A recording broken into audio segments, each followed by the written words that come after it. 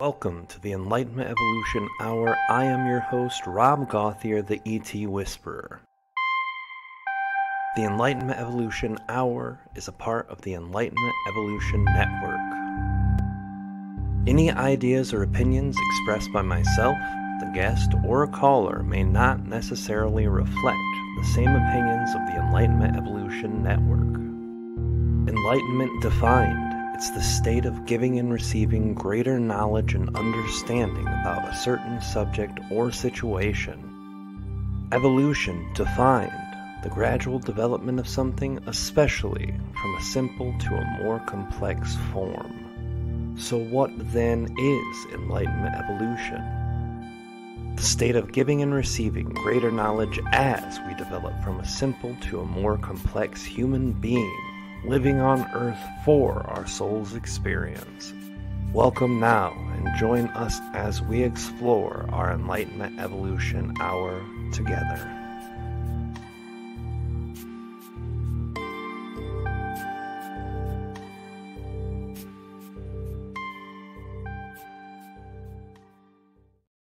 Hey everybody, welcome to the Enlightenment Evolution Hour. I am your host, Rob Gauthier. And this is the Enlightenment Evolution Hour. Hello, everyone. Welcome to the show tonight. We have an amazing show with an amazing guest. Maria Martinez is here with us tonight, and we will be talking with her in just a few minutes. Before we do that, I want to say, first of all, welcome to all of you who are here with us. We simulcast the show every night, or every Wednesday night, at 10 o'clock p.m. Eastern, that's 7 Pacific, and we do so simulcast on both the Matrix Minds Facebook page and the Enlightenment Evolution Hour Facebook page, as well as the ET Whisper YouTube channel. Welcome all. After the show is done, we redistribute those into the Forbidden Knowledge News Network and Conscious Awakening News Network. So welcome all. Thank you guys for coming tonight. I appreciate everyone in the chat already lively, already moving up. Hello, Brainiacs, and hello, my ET Whisper fam. How are you guys doing tonight? We have a few quick announcements. The announcements that we have are relatively easy. The network announcements, we don't have any more news on the mothership or Out There Talk with Valiant himself. We will have more information for that as it comes. We also have some more guests that will be joining us here in the Enlightenment Evolution Network. On the Enlightenment Evolution Hour, we have had a bit of an intensive week. So we don't have all of the guests named yet. We're still waiting back on 2 or 3 people for specific dates. But we will let you know as we know. And we do have 3 or 4 guests lined up further down the trough towards the end of this month and the beginning of next month. But all to do with everything that's exciting. We will announce that as it goes, and check it out on the Enlightenment Evolution Hour Facebook page until the website's back up. Also, for the show and network, those are done. For the ET Whisperer, we have a lot of great things going on. The email list was just put back out, the email updates that we do. And it announced a couple of large events that we have going on. The 3-day Sedona retreat, which will be in September and will be on the equinox. And that energy is going to be extraordinarily awesome. Ruben Langdon and myself will be doing some CE5s on top of the retreat.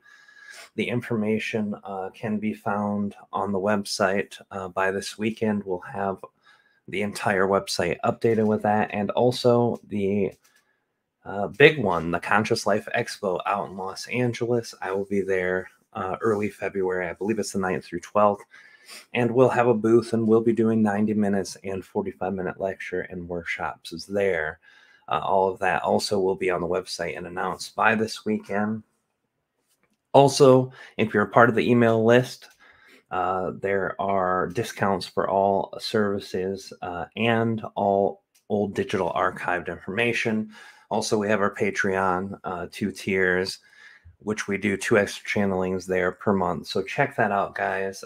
Now, as much as I could talk about what's going on in the world, all those things, if you really want to know, just go to any of our social media. We try to share all the important stuff out to all of them. And then we can kind of give you an idea of more things of what's going on. But let's instead talk about our guest. Maria Martinez uses her healing abilities, to facilitate wealth consciousness and human potential activation, reconnection to your divine light, unlocking your power, brilliance, embody your authentic expression with confidence, resolve, and certainty, magnifying your ability to create a new, powerful reality full of joy, health, and prosperity.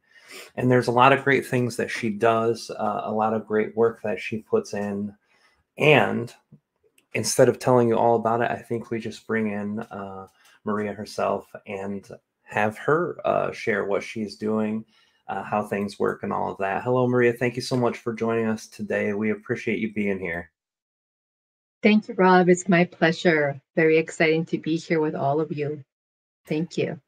Yeah, absolutely. It's gonna be a treat tonight. I haven't got a chance to know you yet, which is something which is kind of different from a lot of the guests that we have. I've gotten to know them throughout years, or have bumped into them for multiple months. But I'm fairly new with you and your work, so it'll be a pleasure for all of us to learn together tonight. And just to have a great chat. I was able to see the interview you did earlier today, a part of it. My Oh, wife and I great. bumped into it. Yeah, and it was really great. And I really liked a lot of the things that you were saying and sharing too. So, yeah, it'll be amazing time. And Debbie, one of our previous guests, Debbie Dashinger, speaks very, very highly of you too. So, Oh, uh, thank you. Lovely. yeah, she's wonderful. So the first thing I want to ask is the same thing I ask everyone. Not so much what is your story per se of how you came to do all the work that you're doing now, but more of what kind of set you up to be the person that you are. I know, unlike a lot of guests that we have, you had really early contact and communication, so it might be one and the same as your story. But if you can share kind of how your childhood, young adulthood shaped the reality for you that opened up this work, sharing it with the public. Yeah, absolutely. Yes, I was fortunate to know and have communication with my angels actually very early on. So I say that I was awakened very early, as young as I can remember, like 5, 4 years old, having conversations with angels, guides, not really knowing who they were, what they were, or not really making a distinction. They just felt very familiar to me, very natural. And I also started doing some of the work that I do now very early on around those years. And again, it just felt very natural, very familiar to me. I didn't even question what they were asking me to do. And the work that I did very early on was actually freeing souls from being in bondage, being captive, being interfered with, um, being held, like imprisoned. So as I got a little bit older, I began to discern the difference of, seeing with your mind's eye, seeing with your physical eye, and then seeing outside your physical eye through or another dimension.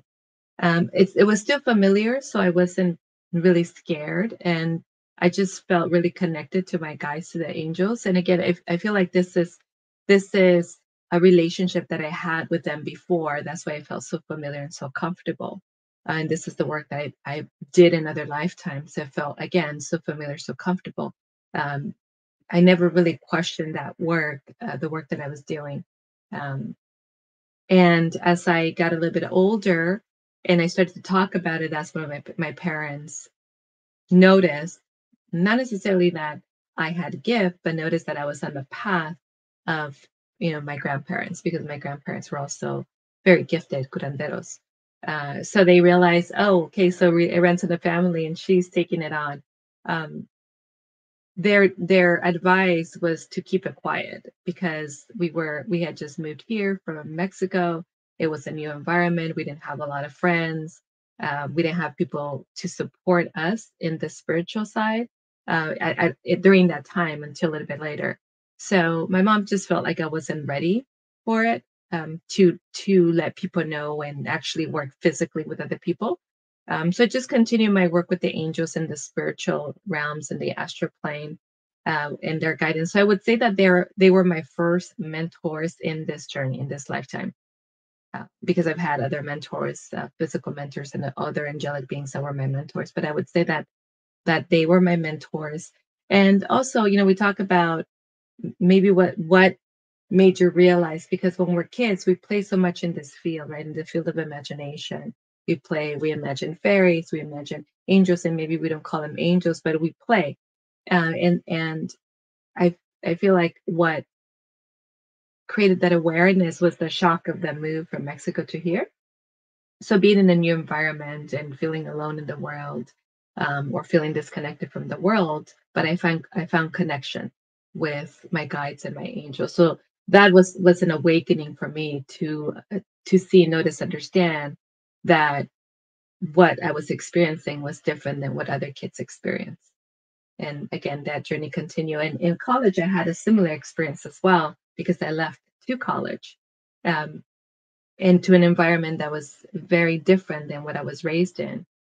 And then it was a shock to my system. So everything was very much amplified. And the way I describe my experience is being in different dimensions all at once. And sort of like that movie, Everything, everything all at once, right? Where different dimensions were open, and I was experiencing what was happening and seeing and noticing, being aware, like looking in, but having an awareness of myself too, being in my room, in my dorm room, and also physically seeing them come in. And I mean physically, because I could see them standing next to me, coming into my space, and sometimes just taking up my space, sometimes having a message, sometimes just being disruptive. So I had to really learn to manage this part of myself, or understand it, and then find ways to master it. In my earlier interview, this question came up, and what I what and this is something I want to share too, is that my parents came from this background of knowing this lineage of healers, shaman, curanderos. And a lot of the kids, and a lot of us, really become activated when there's something different going on, also in their physical body. So puberty is one of those things that could awaken us. And fortunately, I already knew, you know, a part of myself, and I wasn't rejecting that part of myself, and I wasn't afraid of that part of myself. So navigating through these years wasn't as difficult as it might be for other kids, who all of a sudden are hearing things. All of a sudden, their sight is more focused, or all of a sudden they're feeling things around them. So I was fortunate enough to maneuver through that a little bit, easier. But even then, with that awareness of who I was and my lineage, I still felt I needed support to really master this, because it was just kind of taking over my life in my college years. So I came back home, we had a conversation with my parents, and then we talked to our friend, one of our friends who was a shaman, and she decided to take me on, and she became my first mentor. And the journey after that was learning tools to just manage it. I wasn't really ready to step into service and contribution. There was still other things that I needed to learn along the way, but that was the starting point that got me to where I am here and now. That's amazing. It's something that I always am in awe of when people come into Earth and choose to have, before entering, keeping their tools intact and keeping their connections intact. It's not a choice that a lot of souls do, and I know my own hardship with going through my experience, being very disconnected throughout my childhood, having some phenomenal experiences, but very few, and they were always pushed away as imagination or a dream or whatever else could be. So I can't imagine that experience. Can you describe to everyone kind of the process that you had to go through in order to discern what was in the body, what was around the body, what was very physical and what wasn't, since you were able to kind of see and Hmm. communicate and connect with these beings?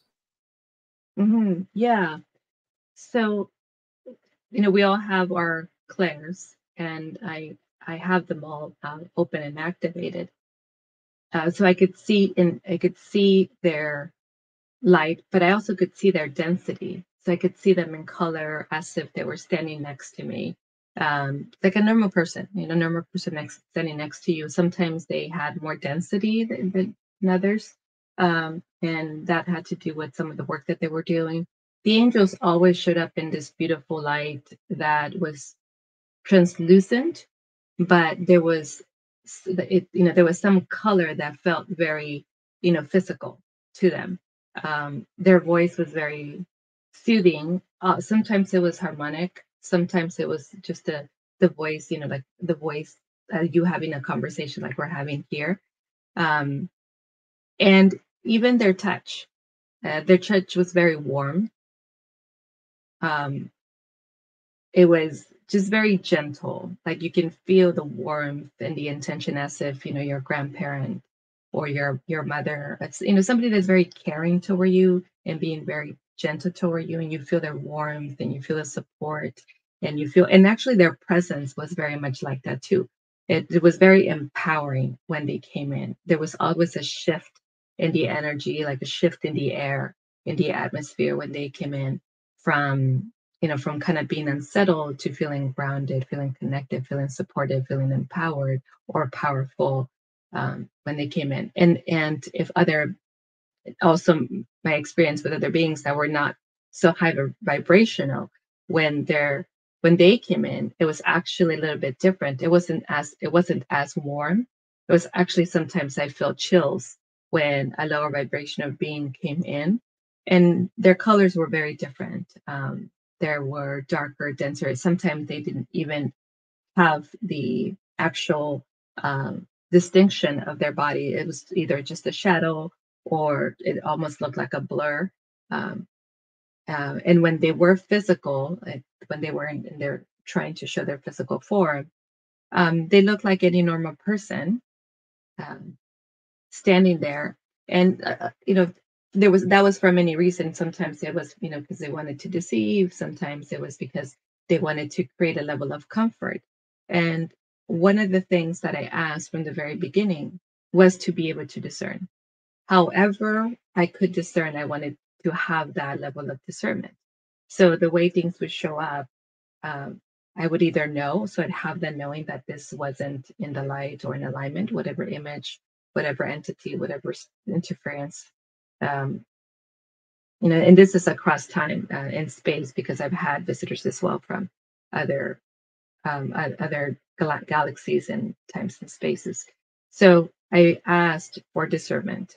I asked to know whether I felt it, whether I saw it, whether they showed up in a different way. When I was young, a lot of times when you ask for discernment, the way things are given to you, or what you're already familiar with. So when I was young, when I used to see them in the astral plane, they were all the ones that were not of the light were always dressed in black, and sometimes had, red eyes, or sometimes their face was invisible. You couldn't really tell; it was like a blur. So somehow that for me, or that's how I related to it. So that's the way they show up, and that was my discernment.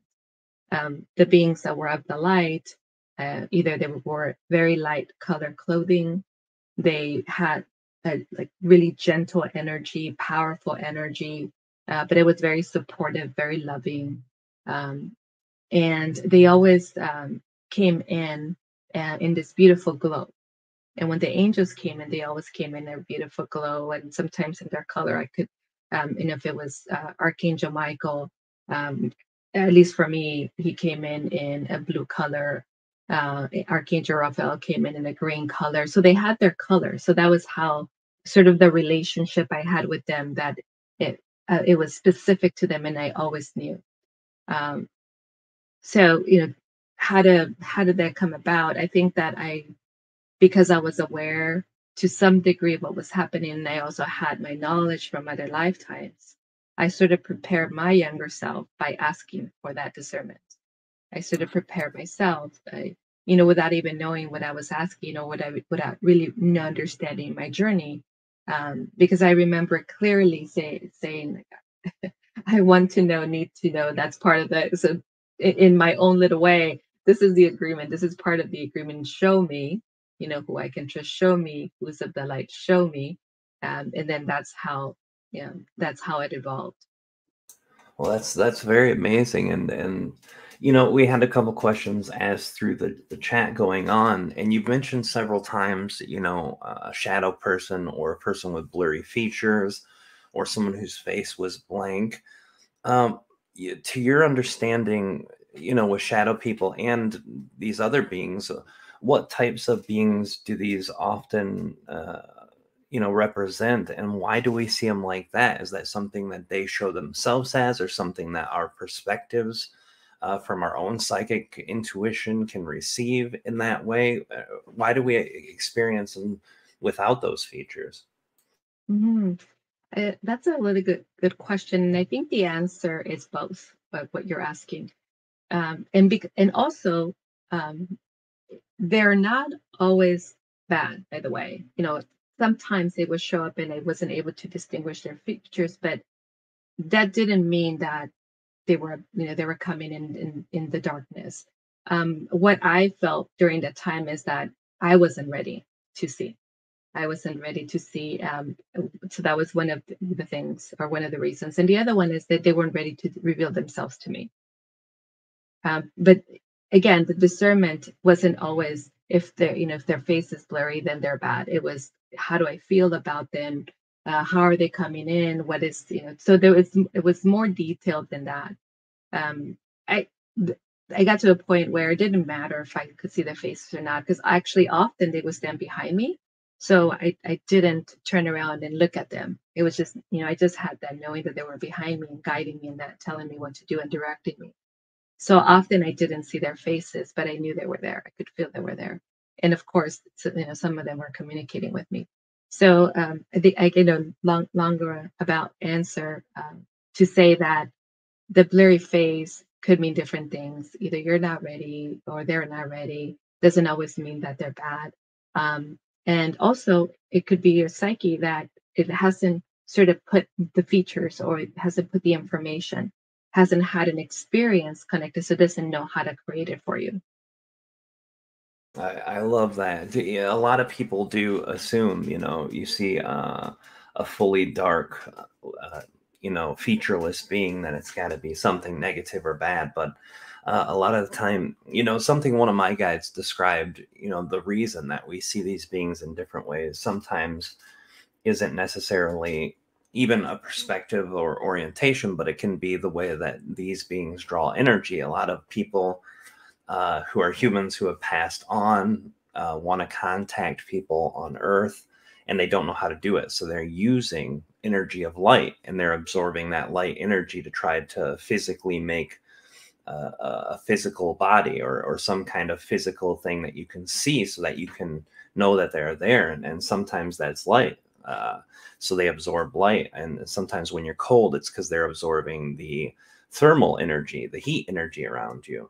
And when they're white, sometimes they're just pulling in like electromagnetic energy. So a lot of different reasons that he described that, for at least humans who are going through. What have you noticed in your experience about humans in between lives? Because that's something that I really don't connect with. I don't connect with that energy. I understand the energy, but I don't personally do that, and it's always been an excitement of mine. So what can you kind of tell us first about what it's like to experience the humans who are between their incarnations, and secondly, kind of what the energy is for? Why do they wait or have transitionary periods between lives? Okay, yeah. There's a number of reasons why they could be in that space. One is something that it's unresolved. They're completing. So when we choose to come into a journey, right, when we choose to come into to have the human experience, we choose, how we're going to evolve, what we're going to learn, or how we're going to facilitate that evolution for others. So we enroll our soul family, and we agreed, hey, you're going to teach me how to love myself, and I'll teach you how to forgive. So we create all these sort of agreements and contracts with each other. And the intention is to evolve, right, as much as we can on this journey. And of course, we have free will, and we have our multidimensional parts, the mind, the emotions, that also plays a role, the ego, that's part of that. So we can make this journey really easy, or we can make this journey really hard, depending on, our level of awareness and all of that. So when we complete this part of the journey, sometimes we forget that we agreed to this. So we end up, especially if we ended in a state of shock, like an accident or some kind of trauma, we forget that, and this is not always the case, but this is one of the reasons why, that we agree to complete, and we agree to, again, free will, however that may show up. We weren't very specific about how. And we end up sort of, first of all, being pushed out of the body. And we're kind of in this space of confusion until we can recognize, or sometimes until somebody else can help us reconcile what just happened, and then be able to see, okay, I see where I'm at. I see that I'm completing now. I see the path forward. Now I'm going to move forward. Or, oh, I see what happened. I wasn't quite ready to leave. There's still this thing this incomplete. Maybe I needed to leave a message for somebody, relay a message to somebody. Maybe I just need to wait for this to happen. Or maybe I'm not ready to move on. I just need a little bit more time. So a number of reasons, why we hang out, and also why we wait to go into the next level of our journey, or to choose the next level.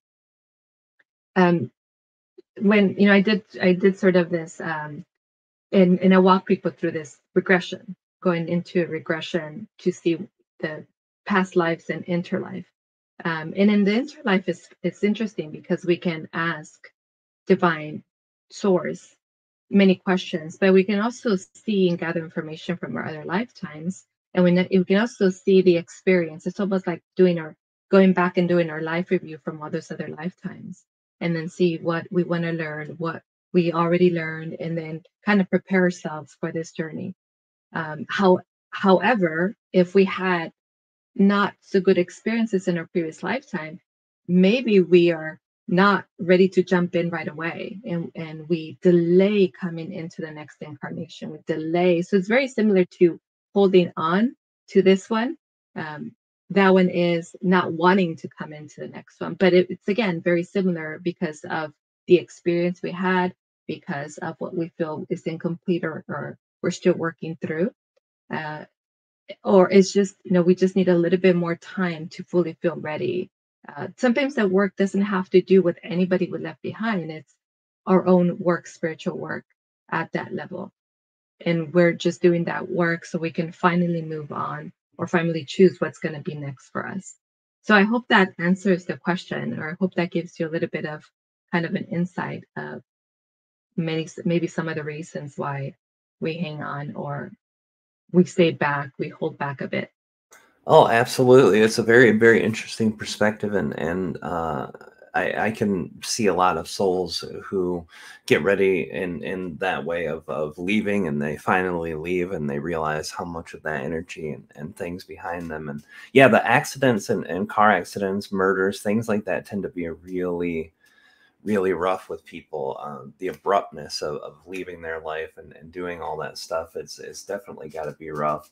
I know a lot of souls that are disturbed tend to hang around a lot longer, and disconnection. So yeah, it makes a lot of sense. Thank you for sharing that. And something I was interested in as you were sharing too, as you're sharing kind of your story and the way that you came into this, was around the shamanism, about your family having shamans within it, and having family members who had that connection in your childhood. So can you tell us a little bit about the family lineage of shamans, and then tell us a little bit more about what it was like to train with a shaman and be guided by a shaman to open up your shamanism?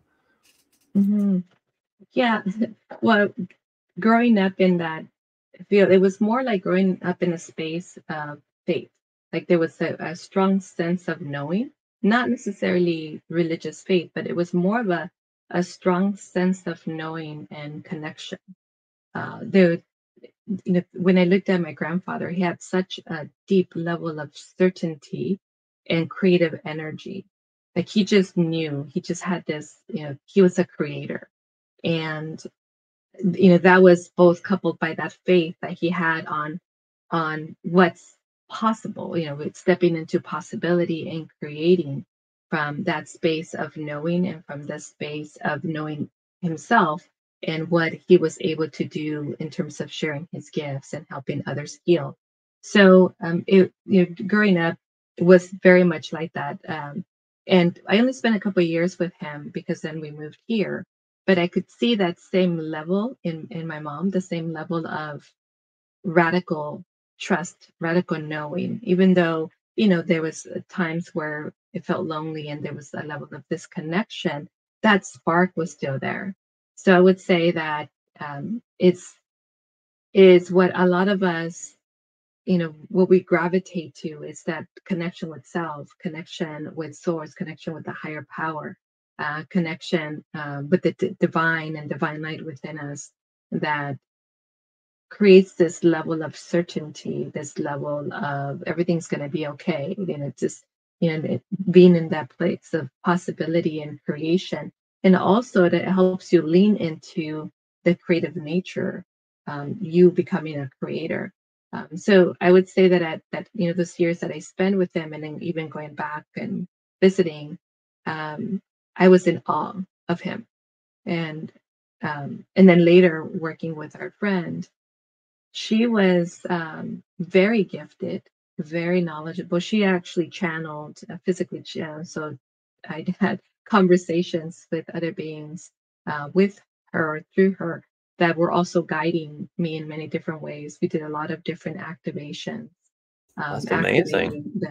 activating a lot of the ancient wisdom that was already there, initiations into, into the lineage of shamanism, and very many different ceremonies.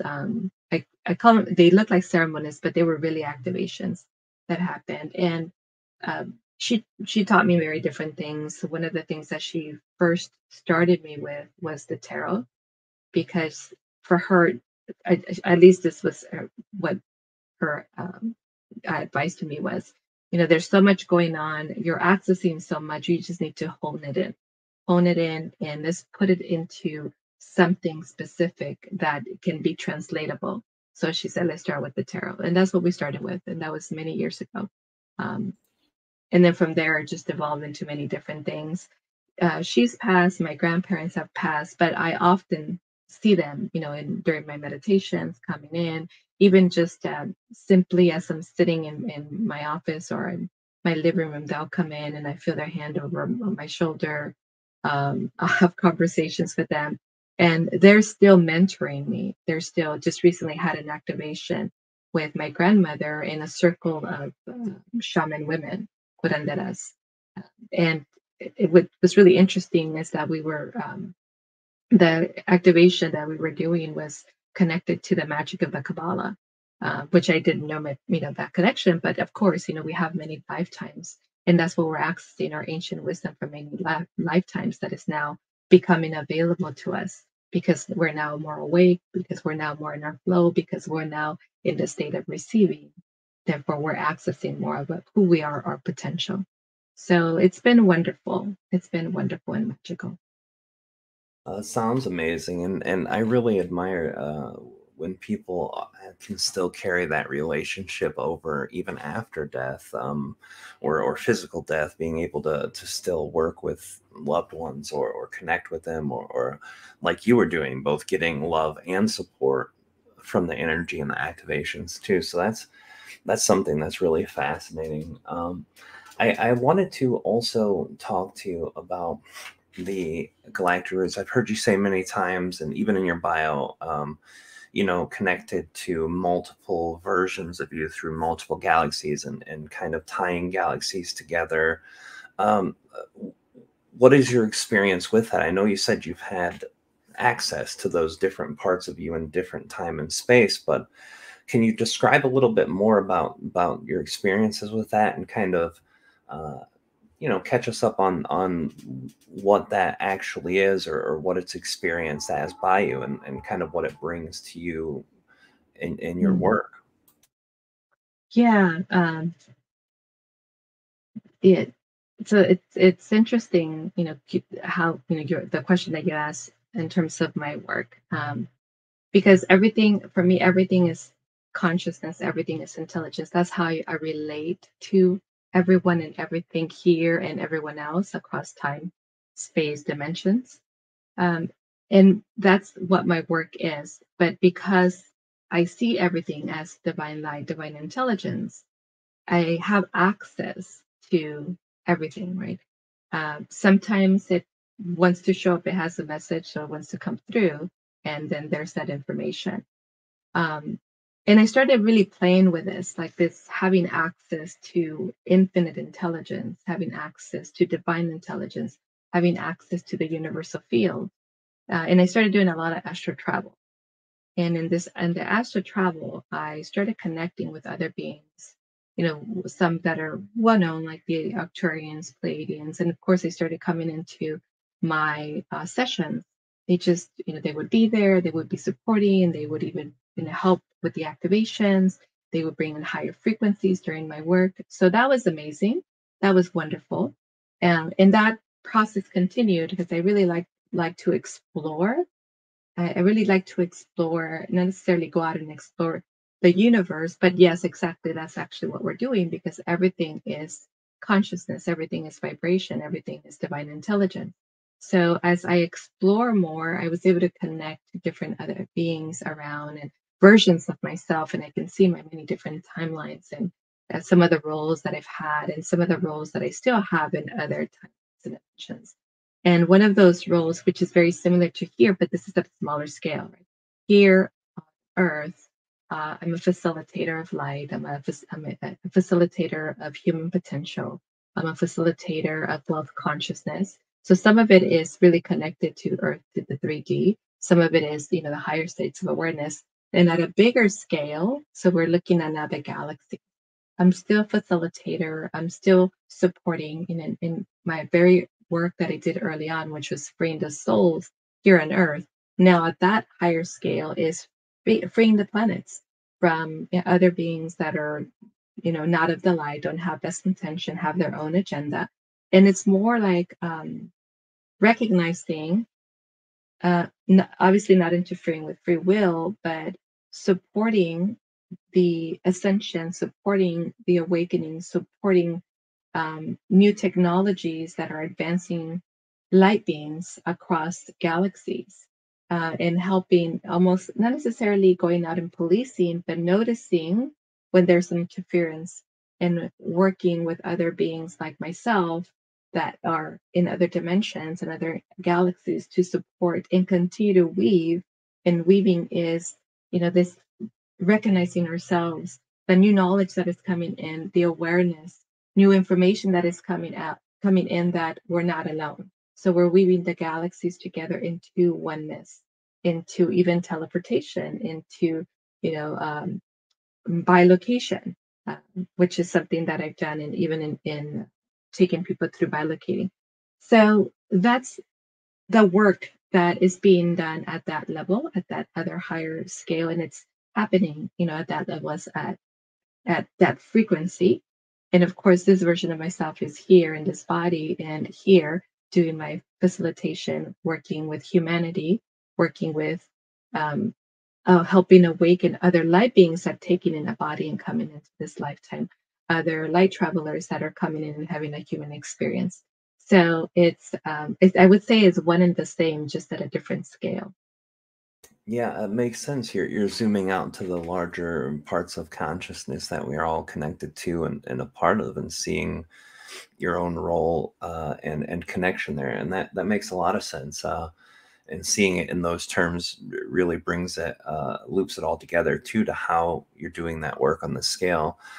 Can you tell us a little bit about your work on Earth here, as this version of you, this part of you?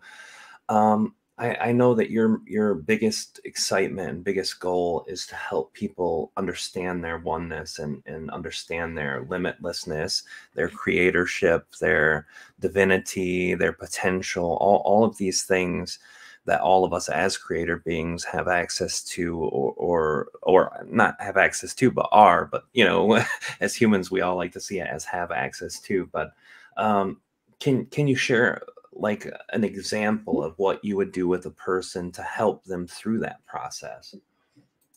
Yes, and the question that you asked me earlier is powerful because it helps me see from that higher scale perspective the potential that we have here on earth, right?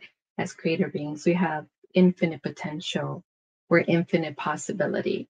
And what I love to do is help people connect to that, to help them understand that we're so much more than the body. The body is our beautiful temple, and it's our vessel that supports our soul, our spirit, our energetic system, the supports that holds, it's the space that holds everything. But we are so much more, in the story that we're living in, or the journey that we're on is just one story that we've chosen to experience. We're a character in this chapter. We're a character in this story that we're living. And I love to help people expand their awareness so that they can see for themselves that they're not a victim to their situation. They're not a victim to their environment. They're not at the effect of life, that they can expand their awareness and see where they lost themselves and how to find themselves again and come back to their truth, and then start creating from that place.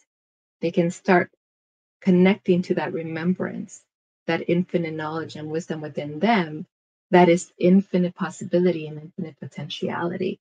So I help them heal in many different ways, multidimensionally: soul, spirit, energetic systems, physical body, to move into the space of self actualization. And as they're moving on that journey, they're up leveling, they're activating, they're embodying their new potential, the next version of themselves. And they're showing up very different in the different areas of their life. So they're also upgrading those areas of their life. They're also healing those areas. They're healing their relationship with money. They're healing their relationship with their families, their childhood, their inner child.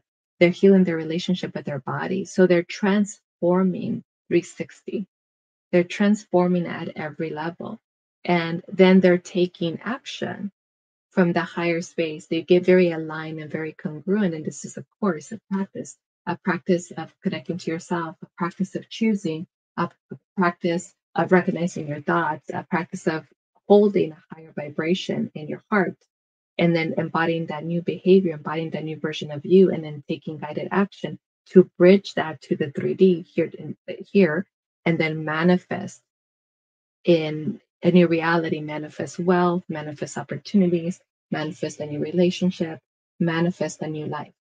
And it may sound easy or may sound abstract. However it sounds, it's doable, possible, and it's actually practical.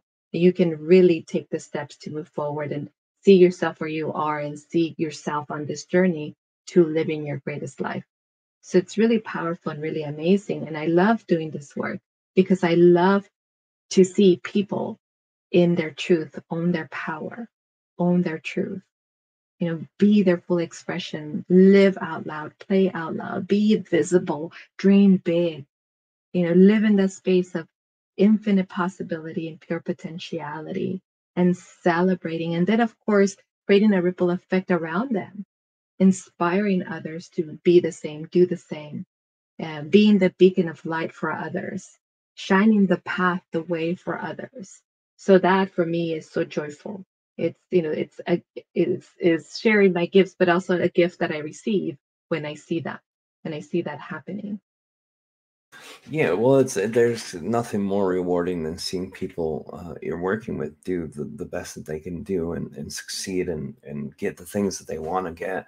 I guess part of my last question too had to do with understanding it from an abstract and very human level. When we hear people are going to work with us on these things to try to open up our energy our oneness and our understanding more, there's a lot of different ways that people try to assist others with that. Sometimes it's a very mental exercise, sometimes a very emotional, sometimes both, sometimes has nothing to do with any of that.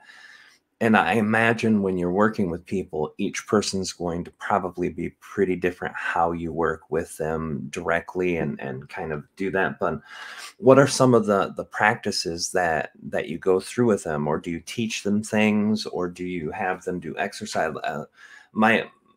My idea is Yes. kind of what's the course of actions that you go through with these people to help them Mm. understand these things.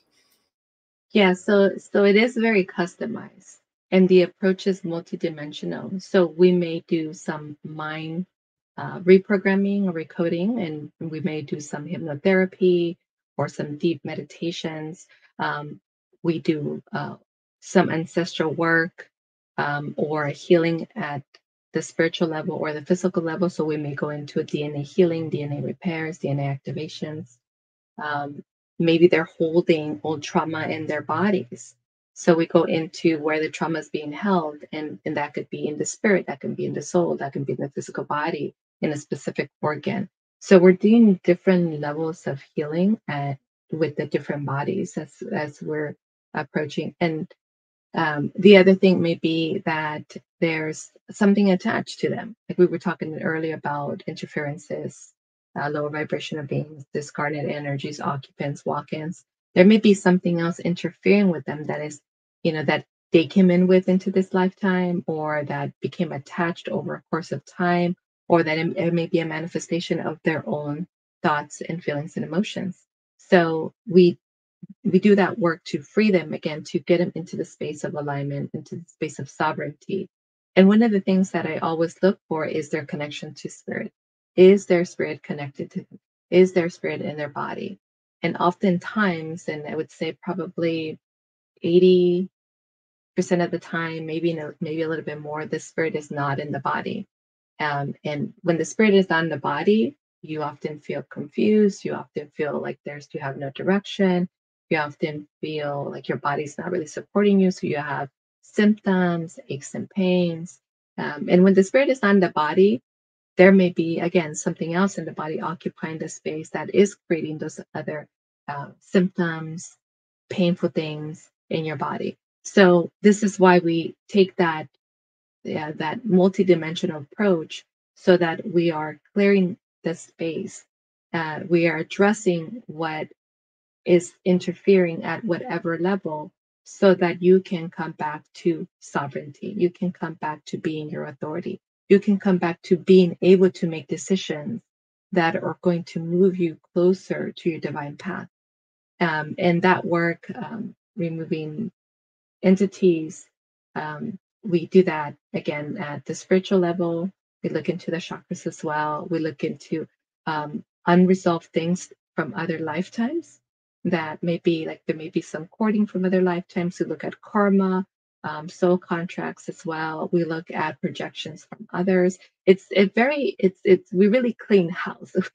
It's very in depth, but again, it's based on what is your goal? What would you desire? What is your greatest intention? What would you like to see happen in your life? And that could go into the money situation. And if people want to change their money situation, then we look at set points around money, blockages around money. We look at their relationship, their story about money. We look at how the energy of money and abundance and prosperity, because they're really all the same, but we often have it set up separately because we relate to it separately. I look at how is that showing up in your field. Is it in your field? Is it not in your field?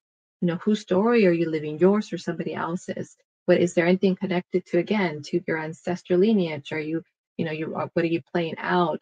Poverty consciousness or poverty contracts. So it's fun to do all this work, because I can see, almost like a discovery of yourself. And it's very empowering, very healing. It creates a new path to move forward. And then again, it starts moving you in the direction of reconnecting to yourself and to your truth. And your truth is sovereignty. Your truth is abundance. Your truth is I am divine power.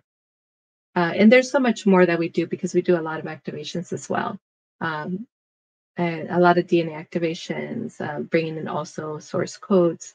Also, again, like I mentioned earlier, other divine beings will come in and they'll support. They'll bring in higher frequencies. They may even create healing chambers for you that they feel at the moment you're ready to experience it or experience that new level. So it's the work is very vast and very deep and very powerful and very customized to your situation, your needs, your desires, your goals. Yeah, it makes sense too. The customization would have to occur just because so many people are different and different needs. But that gives me some insight onto the types of techniques and energies that you use. And really, it is a multi-dimensional approach. If you're doing things like reprogramming of the mental energy and doing you know energetic reads, regressionist types of reads, energy understandings, connecting to guides, and channeling. That's a lot of energy from a lot of angles. So I'm positive that working with more than two or three different type of people, like literally each of them will have something almost completely different from start to finish. Mhm. That's amazing. And I really appreciate you giving me the insight on that. I also, kind of wanted to understand too. Um, Part of your own energy and the work that you do with people has to do with physical healing. So I'm trying to get your perspective on first why physical bodies get out of alignment and have health issues, and secondly, what's the way to work with that? I'm sure each person Mhm. being different and everything, but what's kind of the main theme of work that one would have to do with their bodies to get it in better Mhm. shape? Yeah. So one way that you can look at your body is your house, right? Is your house that has many different rooms. And if you only spend time in one part of your house, then eventually dust is going to collect in the other parts of your house, or other things may collect in other parts of your house. So you is your spirit, right? Your spirit having that connection with your body, connection with your house, and not fully owning. So if you're not in the rest of your house, you're not really owning that space. So that allows a vacancy to appear where other things can come in and occupy that lower vibration. So that's one thing that could happen with your body. And then now your body feels dense, and then that starts manifesting as a symptom, as an imbalance, as an illness, or even a disorder. So when that's when they and then if we look at the body, or if we look at it from the space of maybe emotional trauma, in your childhood or another lifetime that you brought forth. If you have emotional trauma, then that trauma gets caught or stuck in your physical body. And it never really got an opportunity to process, you never really got an opportunity to heal it. So that can also show up in your body as something like cancer, like an autoimmune, like uh, like something that is very chronic. Um, And what it is, the emotion that is being played out is hatred or self hate, that trauma. And of course, it's coupled with other things like rejection, abandonment, um, not fitting in, not feeling important, not feeling wanted, so feeling neglected, or even betrayal, especially if the trauma is connected to your boundaries, like abuse, whether it's physical, mental, emotional, or sexual. So that trauma gets stuck, and then it manifests into other things. They can also manifest as weight, obesity, because there's a part of you that wants to run away from that, wants to hide, wants to feel safe. So there's a number of reasons why you know physical ailment or physical disorder manifests in the body. Another reason could be or other past lives. So if we had trauma in a past life and it was unresolved, or if we died by a head injury or we die by being stabbed, um, we come in and we may experience pain in that area. Or if we die by decapitation or strangulation, we may have issues with our throat. You may have issues with our voice box or the our ability to speak or truth. So there's many different reasons for that. So the approach would be uncovering the root cause. Where is this coming from? So when I look at somebody and I ask that question, I just start getting information. The timelines start opening up. The events start opening up that are connected to this. Then the ages, so if it's 10 or 12, 7, 5, those start showing up and they'll start coming forward. So it's a gathering of information. And I invite all that information to come through because as we're going through the process, we're completing, we're healing, we're accepting, we are going through the process of reintegration into wholeness. And one of the other ones that I kind of mentioned and didn't specifically say is when the vacancy is there and other things come in, like an entity, like a demon, even like galactic beings that are in other dimensions, like Anunnakis, Draconians. We still have that energy vibration or whatever interference they created. So I look for all these things. So I look for the root cause. And sometimes, and actually many times, it's not just one thing. It's a series of things. It could be, yes, there's interferences, there's some past life trauma, and yes, there's some trauma in this lifetime. And so we look at the lesson, right? The lesson is empowerment. The lesson is you gave up your power at some point, or you thought you couldn't own your power, or somebody made you believe that you couldn't own your power, and now you're living this life of victimization. So we start clearing all of that, moving you back into owning your own power, into embodying your own power, into reconnecting to the light, into the strength in your connection with source, into creation within you. And we start activating your healing protocols in your physical body. We start activating, awakening the divine intelligence within your body because your body actually already knows how to heal. It already has those healing protocols. But because we've been so disconnected from it, or we haven't really been paying attention, or we haven't been able to communicate with it, then it's just been sort of in limbo waiting. When we begin to do the work, the spiritual work or the energetic work, the body will catch up, but it's often a little bit slower in catch up. So there's ways to accelerate the healing process of the body, like working with the DNA, clearing the DNA at all levels and at all dimensions and across all bodies, bringing in new codes into the DNA, which will help accelerate the healing of the body. So again, the approach is what are the root cause or what is the string of events in this lifetime, other lifetimes, this dimension, or dimensions that is creating this current in the moment situation.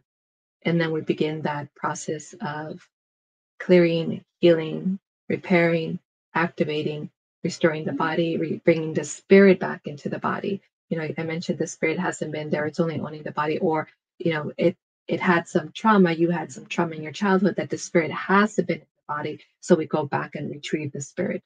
We help the spirit remember that is light, infinite possibility, and we help it awaken and we invite it to come back in and own the body. So it's I wouldn't say it's a lot. It's just sort of, what do we need to do now and where do we go from here and what else is needed? And we're guided through this process by your higher self, by source, by the guides that are creating and holding space in that moment. I love the fact that the body heals itself, but to think on how much acceleration with energy, that's an exciting prospect for me too. I have a question followed by another question, and while you're answering that question, I never do this, but I have to step away from the computer for 2 minutes to make sure we don't go off air. But Okay. the first question is, do birthmarks come from past lives, which was asked in the chat? And secondly, what other kind of things in this life come from past lives besides, the things that we talked about, sometimes physical ailments, things, but other various things. And I'll be back in 2 minutes. I'll private chat you when I'm back, so you know that I'm back too. Mm-hmm. All right. Yeah. Sorry about that. Thank you. That's okay. So I love the question because the answer is not always there. There isn't a definite answer for it. So, for instance, do birthmark comes from other lifetime? Yes, possibly. but they also could come from another manifestation. They could also be a genetic information. So you may have a similar birthmark as your parents or grandparents, or in the womb, as the cells, were. And as you were being created in the womb, then there was something happening within the cell. So there's so many really different reasons why you may have a birthmark or why you develop a distinct beauty mark. So I hope that answers the question. So what the second part was, what other things can we bring from other lifetimes? We can bring our wisdom. We can bring our level of happiness. We can bring also the really good things that we experience. We can bring our knowing. We can bring our knowledge, like our knowledge about different things like technology, the way the world works, what we excelled at in other lifetimes. I'm sure you've heard of child prodigies that they're just so amazing. They're so gifted at many different things. Or I mean, they're gifted at one thing, but when we think of prodigies, they're gifted in various things. So we bring that knowledge, we bring that self-actualization from other lifetime. We can also bring the memories of our experience, like we can remember um, being at places. We can remember being in conversation with others. We can remember history. So we can bring that knowledge that is already there, and we can bring our gifts. So these are the things that would really work for us.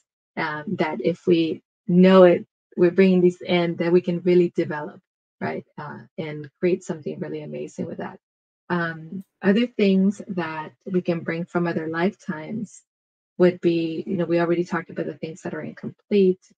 So this actually is interesting because I do see this often at the end. So this is like karma, right? At the end of that lifetime, we often, not always, but often do a life review when we're in our deathbed. So these are the last thoughts that we're having. And sometimes we say, I will never do this again, or I would never be this person, I would never be this life, or I'm filled with gratitude. So we have our life review and we can go in any direction. We can go into that. This didn't work for me, or this was really amazing. And actually, that's what we bring back, or that's what we carry forward. So if we say being a good person didn't really work for me, so then what do?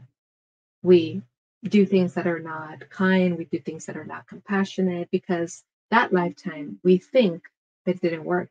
But that comes from not knowing that we chose to have that experience. That comes from not knowing that we did serve a purpose. We express our soul contracts with others, and they evolve because that's what we signed up for in our soul agreement. So that's what it comes from. So then we go into the awareness, we go into the awakening, we go into going back to that place of that life review and resetting that experience and seeing yourself from a place of higher wisdom so that you can choose something different. Maybe you choose gratitude for yourself. Maybe you choose um, just appreciation of that life. So those are the things that we can bring in. And another example of that would be, let's say that you were very wealthy and people took advantage of you, and you felt like your whole life people just maybe didn't care about you, they just wanted you for the money or had an interest in you, and maybe at the end you didn't have any friends because you gave it all away, or people just took advantage of you, or you still had a lot of money but you decided to give it not to your friends, not to your family, just to charity because you felt like they people didn't appreciate you for who you are. So what that may show up like in this lifetime, it may show up with not having a relationship with money, rejecting money, or being very meager with money, being very like uh, just be even having, even though you would have so much, you act like you're in a state of lack.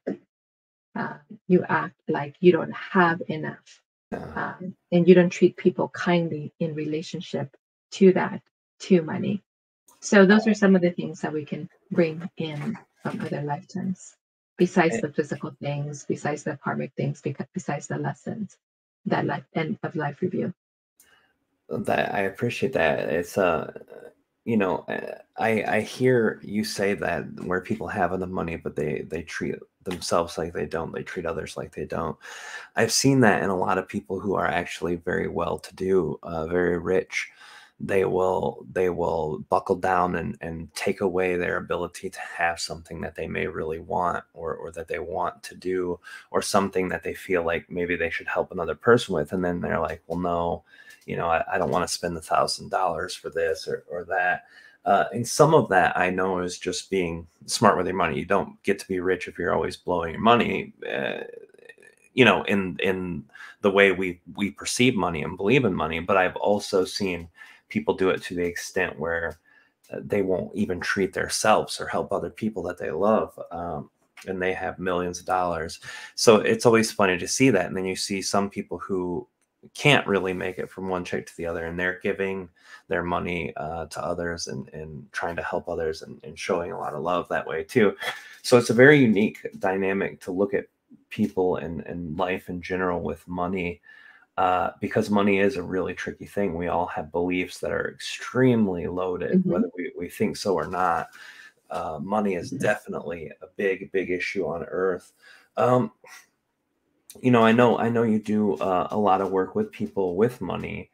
Um, I guess in my perspective, to get money okay for you in your own experience, you have to let go of those limiting beliefs, and the feeling of not having abundance, and all of those things. But how do we even start that as a person Hmm. who deals with these bad beliefs, who's been handed these beliefs by parents who had them, and all of this stuff? Where do we start chipping away at that from? Yeah. So what you're describing is how we relate to money, right? Are we relating to money from the story of our parents? Are we relating to money from the viewpoint of society? Yeah, you have to work hard, you have to do this, and you have to earn it, and you have to earn your value, and you have to, right? Climb the ladder. So how we create comes from how we relate to money. And are we relating to money from it's outside us? And is it not available to us unless somebody else says that it is? Somebody else is placing the value. Somebody else is saying that we're worthy now after going to college, or after doing this, or after doing that, or after working so many years.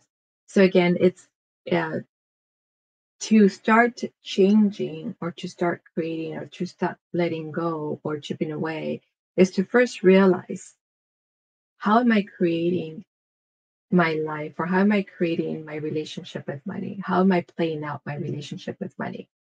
And of course, notice the feelings that you have toward money. Notice the belief systems you have about money. And then after that is the choice. What do I want to live my life this way? I want to always suffer? I want to, be in survival? Do I want to struggle? Because really, again, as we're creator beings, we are creating that. We are creating that experience from that relationship. So when we decide and we make that choice, that creates an opening, right? And it doesn't happen right away, because we have all this other programming, we have this other sort of data that is still, if we, in that scale, is still very heavy, because that's all we've known, that's all we've experienced, that's all we played out. But the more you make that choice, and the more you notice your relationship with money, you notice the triggers around money, you notice how you hold on to it, or how you give it away, you get a better understanding of yourself. So as an example, uh, when you notice, let's say that you you know you have a job, and you work really really really hard, and you get passed up for a promotion. So that means that they're not really seeing your value. And if you didn't speak up, if you didn't go up for the promotion, you're not seeing your own value. So if you're not seeing your own value, they're not seeing your own value. If you're just hoping that they're going to notice you, then you're being invisible, right? And that invisibility is unworthiness. I'm not worthy of this. I don't deserve this. I'm not good enough for this. So then we get to look at, well, where is this coming from? This unworthiness, this undeservingness is not enough, because now it's playing out, it's manifesting in your reality of getting passed up for promotion. and that the money is not going, that you're still working and you're still expected to work hard, and you're putting yourself out there, but nobody's really noticing, right? Or you're being passed up. So then we get to look at the way you're owning your value, the value of yourself, and then who are you deciding that is placing the value? Is it you choosing your value, or is it society, or is it your employer? So we want to go through all these layers. We want to notice again. It's a lot of information, right? But it's fun. It's fun to discern. It's fun to look at because it takes you one step closer to having. It takes you one step closer to accessing higher states of wealth, higher states of consciousness. You're breaking, deconstructing the story, the box that you've been living in the limitations that you place around yourself. You're deconstructing all of that by saying, oh, this is not mine. Oh, this is not working for me. Oh, I notice how this is getting in my way. So you begin to deconstruct all these belief systems, all these stories, all these ways that the world is reflecting to you. So in that case, the your environment reflected back to you, you're not being seen, or you're not ready, or you're not good enough. So whatever we see being reflected back to us is actually what we're reflecting out. So we come back to self because we are creating our reality. So we're stepping into radical responsibility. We're not blaming anybody else. We're not blaming our parents for what they passed on, what they gave us. We're not blaming society. We're awakening from our dream. We're awakening from that state. And we're deciding, I'm not going to play this character in this chapter of my life anymore. I'm not playing the victim. I'm going to start playing the hero. And then we take action to be the hero of our story. The hero of our story is creator, is being radically responsible for what we're choosing, the actions that we're taking, the thoughts that we're having. So another example of that would be if, let's say, you have a business.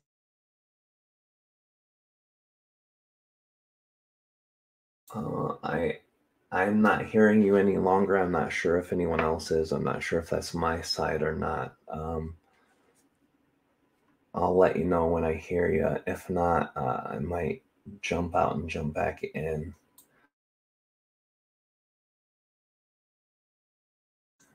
Or you could do the same if you're able to hear me.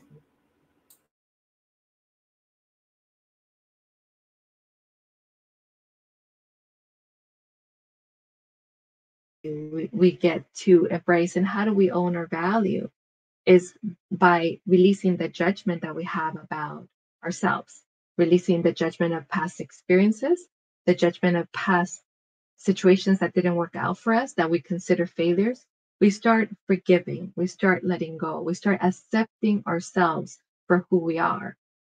And when we do that, then we remove that blindfold. We clear our eyes. We start seeing from unclouded eyes. We start seeing the truth of who we are.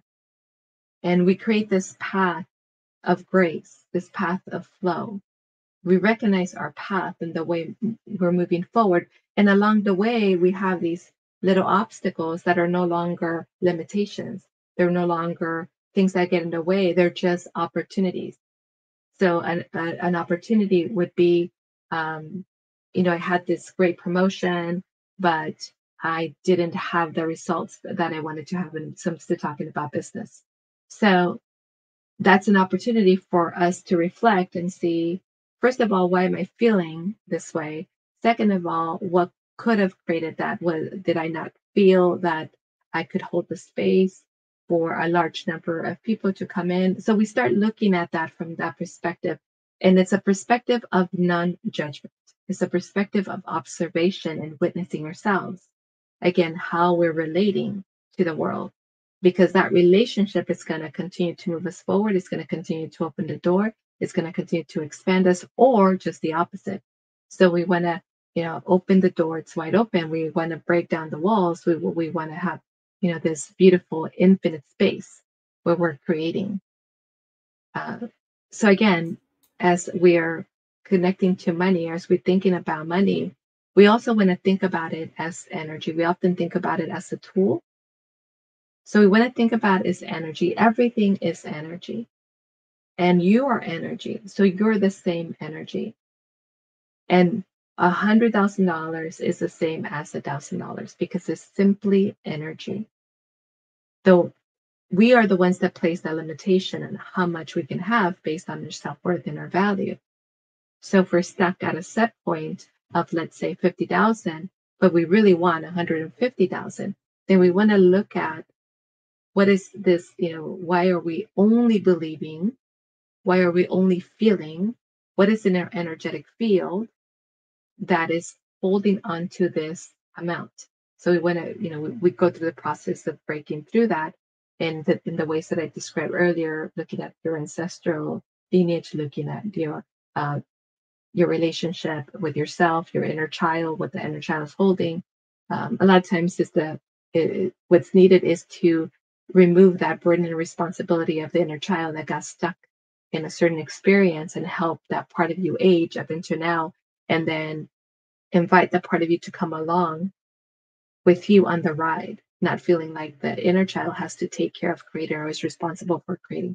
So again, there's so many different ways that we can, we can create an opening to move forward. The mind, involving the mind, the body, the spirit, the soul. So we make that decision.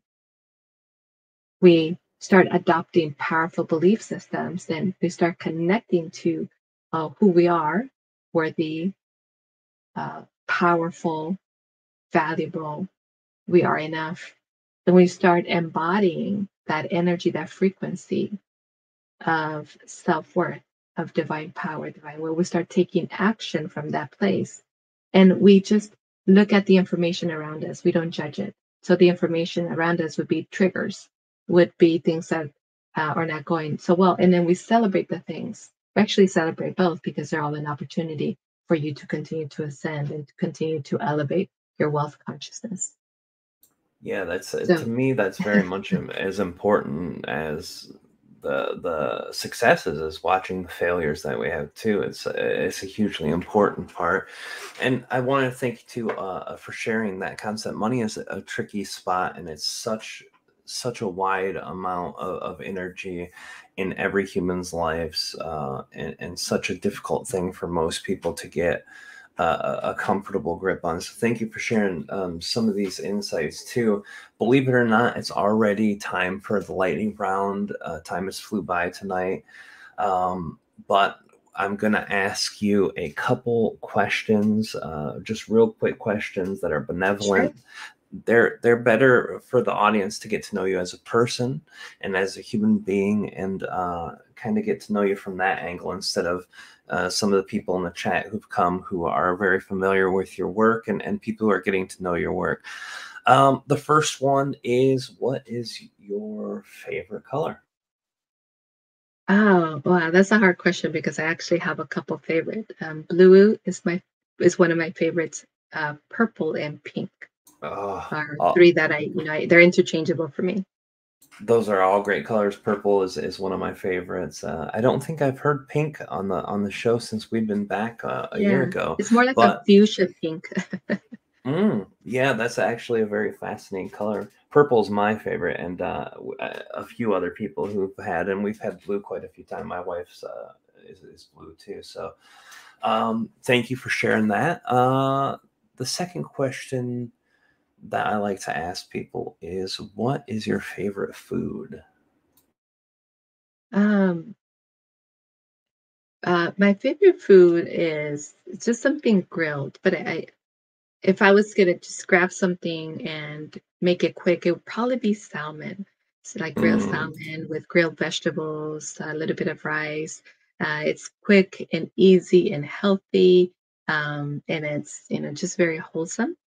tastes And but good it too, really could be right? anything as long as it's cooked in that way. Hey, as long as it's done right, it's the salmon's wonderful. I love that. Thank you.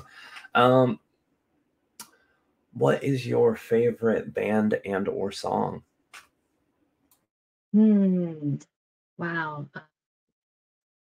I can't think of a favorite band, but Um, and I think this is just popping into my head because of I hear my girls sing it is confidence. Um, I, I think her what is the artist name? Lovato is her last name. Oh, Demi Lovato. Yes, yes, it's in it's called Yeah, Confidence. I've not heard that one. I've only heard a couple things that she's ever done. I don't listen to a lot of newer music. But one of the skyscraper songs she sang, it was a very, very Ah, beautiful song. Yeah, really enjoyed that song and that one too. So yeah, Demi Lovato is amazingly talented, and she's opened up to the community that we're in now. She's become very metaphysical, new age. I hate to put those labels on it, but that's kind of what the the mhm. greater community is. And she's very much into that now, which is awesome. Well, thank you for sharing that. What is your favorite animal? Uh, all baby animals are my favorite. I don't have one at the moment. I mean, well, I have dogs, I have cats, and we're now getting in deer with horses. So I would say um, babies, uh, pups, or kittens are adorable, and we love them. Um, and I would say now it's more horses, or we're getting into that connection and relationship with horses. Yeah, babies are always amazing. They're adorable, no matter what type of animal they. I mean, some of them they gotta wait till they get a little older before they're adorable. But you know, uh, like the ones that kind of look like little baby rats. You know what I mean? Like Oh yeah. kittens and puppies can even do that. Some breeds, but anyway, that's a beautiful. Thank you for sharing that with us. And what out of any place that you've ever been in the world, what has been your favorite place for both the beauty and the energy, the feel of that place? Mhm. Um, I would say Hawaii has been for me one of those places that I could just be there and just feel the vibration and the energy. Parts of Mexico as well, like Tulum, uh, where it's been just very beautiful being out in the lush nature and at peace, and just being in that state of surrender. So I guess it would be like tropical or open, beautiful spaces in nature. But those really stand out for me. Thank you. Thank you for sharing that. Definitely places I want to check out. I was actually invited to go to Mexico City, and I couldn't. It was too close by without the logistics for passports and all that stuff. But Ah, okay. I do want to go to Mexico, especially in a few places in the central and south parts of Mexico, which is really beautiful. I mean, the whole place I've seen from pictures and videos and movies is got its beautiful spots. But yeah, Mhm. definitely amazing. What and the last question I'll have for you for our lightning round is one that has made a few people uncomfortable. However, from how you've described, I doubt that this would be one of a traumatizing question for you. It's always meant to be benevolent, but what is your favorite childhood memory? Oh, my favorite childhood memory. Traveling with my grandparents. Um, so we used to take. Um, it was like a journey that we took from our hometown to another town. Um, and we went back. We went on horseback. Um, And the reason that was special is that it was just kind of the whole process of waking up really early in the morning. And it was a small group of people, and it was all family. So, you got to be with family, cousins, extended uncles. So it was sort of like a tribe, like a tribe traveling together. So that's why it's one of my favorite memories of my childhood. And then of course the journey and the talks and the stories and the conversation, and then like picnicking at different beautiful spots. It was about a 4 to 5 hour um, commute on horseback, depending how fast we're going or how many stops we wanted to take. And then of course getting there was fun too, because it was a celebration. It was like sort of a big fiesta happening. But my favorite part was that part of the journey, just just it almost I could imagine myself in the ancient times as we nomad from one place to another as a tribe. Yeah, and an experience, and there was learning, and there was passing of knowledge. So it was beautiful. That does sound beautiful. I always admire large families who spend time together. It's something in our Western culture that's not always appreciated as much as it could be. And really, the family unit with that is where you do all your learning, and you're connecting and learning how to be a human being in the best way, because you got all these people to bounce back what you're doing wrong and right as you're growing and becoming older. And it just sounds like a really beautiful journey. Thank you for sharing that with us. We're almost to the time where I'm just going to hand the mic over to you. But before we do that, I really want to say thank you for sharing your experience. It's something beautiful on the show. We always have a lot of unique experiences and a lot of unique people in the way that they share. But the way that you've come to share tonight, especially not knowing me as well as a lot of our other guests does, and not knowing the show as well, and still coming on and sharing is always amazing testament to a person's excitement to share. But also, a lot of the things you say tonight, I really resonated with, and really feel similar to, and a lot of aspects of how we do our best healing processes, and how we clear Mhm. so much of our energy. So thank you for being excited to share. Thank you for sharing, and thank you for wanting to help others. That's a huge thing that I really focus on too, is how much a person shows up to help. So thank you for all of that, and I appreciate you coming tonight. And I want to give you a chance now to share with anyone and everyone all of the things that you might have going on, if you have Mm. events or anything like that, where they might be able to get a hold of you, or what type of energy from your work that you wanted to let people know about. The mic is Mhm. yours. Thank you, and thank you also for the invitation. Um, I was feeling into the experience that we're going to co-create together, and it just felt right and wonderful. So I really appreciate being here with you, and also the work that you're doing, and how you share with others, and having me or allowing me to be part of that. Such an Well, honor. So thank you so much. thank you. Um, yeah, thank you. So my website is 360prosperity.com if anybody wants to write that down or jump on that. On my website, I have special promotions that are happening right now where I take you on a journey. You can go into the special promotion page where I take you on a journey of healing at the multidimensional level.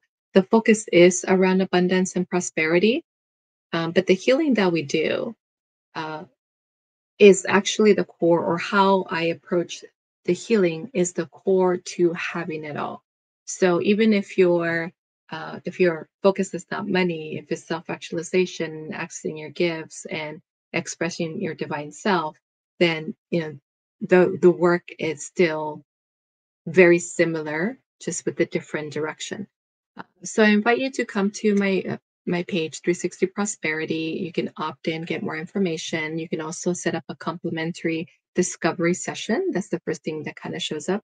And if you have questions, have specific things that are going on with you or specific goals, then we can talk about how I can help you, what would be the direction. And I do a mini reading, so you get a little bit of an insight of where you are and then the gap to where you want to be and how we can work through that. I also have some packages in the tab that says work with me. So personal development, professional development, business coaching, because of my previous background in the corporate America, in business developing, marketing, sales, and sales training. I bring that as well because, as on healers and entrepreneurs, we need also to create a powerful foundation to build wealth and to build prosperity, or to live the lifestyle that we desire, to be rewarded for what we do. And if we want to create more, like more courses, uh, then we go to building streams of income or building an empire that I can also support you with through my marketing agency as well. So again, personal development, self-actualization, activating your human potential, activating your divine gifts and supporting you in your ascension to serving humanity and also, again, living the life that you desire. Currently, again, in special promotions, I do have an event that is starting soon. Um, and there are two packages there, so you can take a look at them to see which one feels in alignment with you. I also have other events that are coming up, Energy Alchemy, which is a program around you becoming supernatural, you activating and fine tuning your existing gifts, further developing them, and activating and developing other gifts as this superhuman self. So that's Energy Alchemy. And I also have another program, uh, Heal Your Body. That this is more. It's the work is multidimensional, but the focus is for anyone that is having an experience, a physical imbalance that they want to heal, work through. So that's specifically around that, if that's your focus. The name of my company, 360 Prosperity, uh, came from the approach that I take to self-actualization, so connection to self, human potential, to wealth consciousness activation, again, creating from that space of abundance and prosperity and love. So first the connection to yourself, love, but also relationship with others. So that's sort of the umbrella of the work that I do, and the programs that I offer are, they support those main areas in your development. So there's a lot of information here that you can find. Again, if you have a specific question, you can go into contact me or just opt in or set up a complimentary discovery session. Also, I heard you share that you're going to be in the Conscious Expo or part of that next year. I will be there with you too. So I'm Oh, excited to beautiful. meet you in person. Yes. Yeah, it'll be And I will great. be doing the same. Yeah, I'm excited about that. Um, so yeah, I'm excited about what's coming up and how life is unfolding, and just so excited to work with and share with and facilitate for millions of people as we move forward our ascension. So that is my greatest intention. Thank you. Well, thank you for sharing, and I can't wait to see you. You'll be able to meet me at the Conscious Life Expo. I know Debbie will be there, and my wife and our daughter will be there also. So it'll be something that you'll be able to meet Excited. most of the family. All but my son will be with us, but it'll be great to meet you, and I'm glad that you're out there sharing the energy in the excitement way too that you have. So thank you for coming on tonight. I really appreciate you being here, and thank you for sharing. Thank you. My pleasure. Lots of And love to thank everyone. Oh, thank you. And lots of love to all of you guys here in the audience, whether you are in the Matrix Mind Media, all of our brainiacs out there, whether you're in our ET Whisper YouTube or the Enlightenment Evolution, our Facebook page. Thank you for joining us live.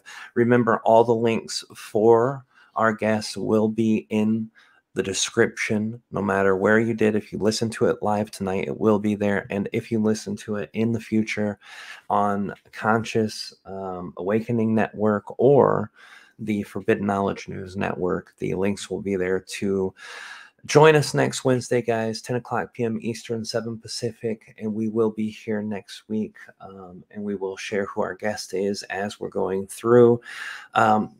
Tonight was a little crazy getting here, but we made it all tonight here, guys. And thank you again, Maria, for showing up and being a part of tonight, too. It was really amazing night. Thank you. My pleasure. Thank Thank you. you. Thank you so much. All right, guys. I love you guys very much. Thank you for being a part of the Enlightenment Evolution Hour. Kalina sends her love to all of you guys too. She wasn't able to join us in the chat as she's doing something very important also, but she sends her love with all of you guys. We'll see you next Wednesday, 10 o'clock Eastern, 7 Pacific on the Enlightenment Evolution Hour. We'll see you guys there on the other side. Good night, everybody.